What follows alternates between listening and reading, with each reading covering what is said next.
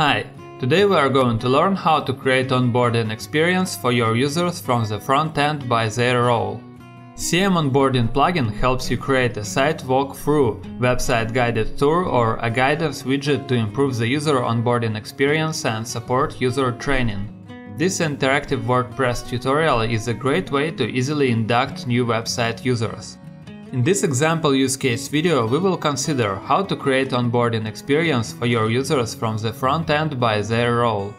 First of all, you can configure the plugin according to your needs. Navigate to CM OnBoarding Settings. On the first tab, you can configure behavior, type and appearance of the widget. There are two base differences between widget types: standard and floating. Standard is sticked to the screen border, and floating can be placed in other places of the screen. On the second tab, you can configure the type, color, size and position of the icon. You can choose icons for standard and floating types of widgets, or you can provide a URL to the custom icon that overrides the defaults. And on the last tab, you can edit or translate the labels that appear in the widget. When everything is configured, click the button Update. The widgets created by the CM OnBoarding plugin are made useful by filling them with help items. To add new help items to a widget, navigate to CM OnBoarding, Add New Item. There you can see a form for setting up the help item. Let's go filling it step by step. Add title. Give the name to this item. It can be displayed on the front end only in case if you turned on the option Show Help Items Title in the widget in plugin settings. Next, form for filling the content of help item. Toggle All. This button can collapse or expand all created help items. Title. This title is what will be displayed in the menu item in the sidebar. URL. This is an optional web address. If the address is entered here, then clicking on the title will direct to the address rather than displaying content. Content. The content is the body of the help item.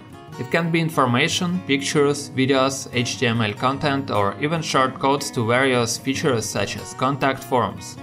Template. It's possible to save templates and reuse them later to save time. Upon updating a template, any widgets that is being used at the time are automatically updated too.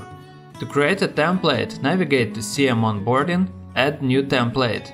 There you will find a form with only two fields, a field for the title and a field for the content. Just fill it and click the button Publish, and this template will appear in the drop-down while creating or editing help item. Add help item. Clicking on this will create a new empty help item form below the one being edited. There can be added any number of help items. Let's put a YouTube video in the second help item.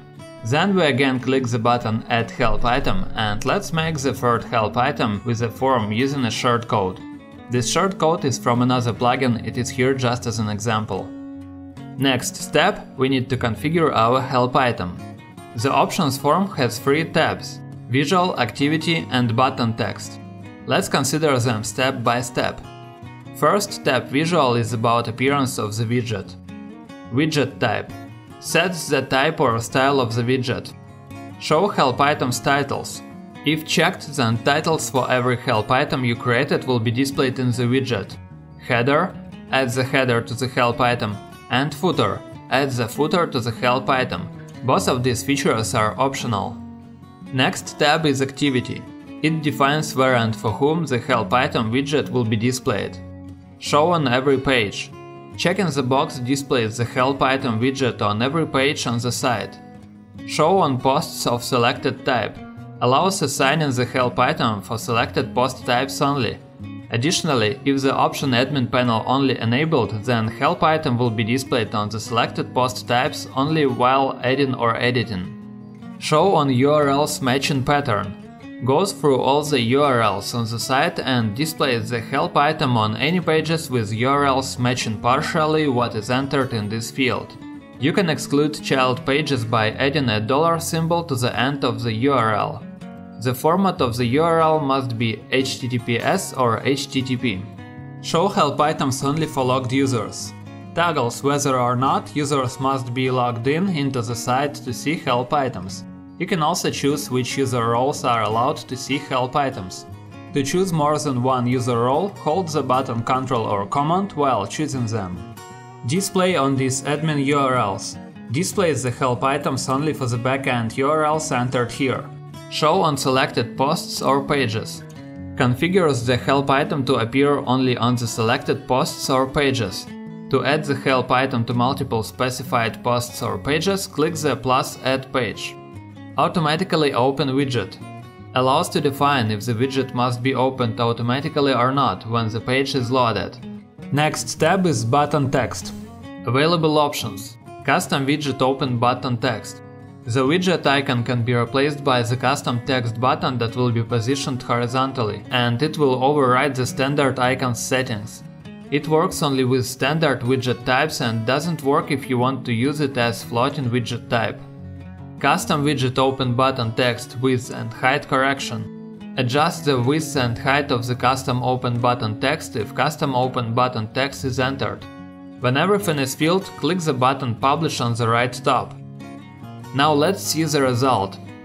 Following instructions found in the plugin and guides, you should be able to create onboarding experience for your users from the front end by their role. Thanks for watching the video.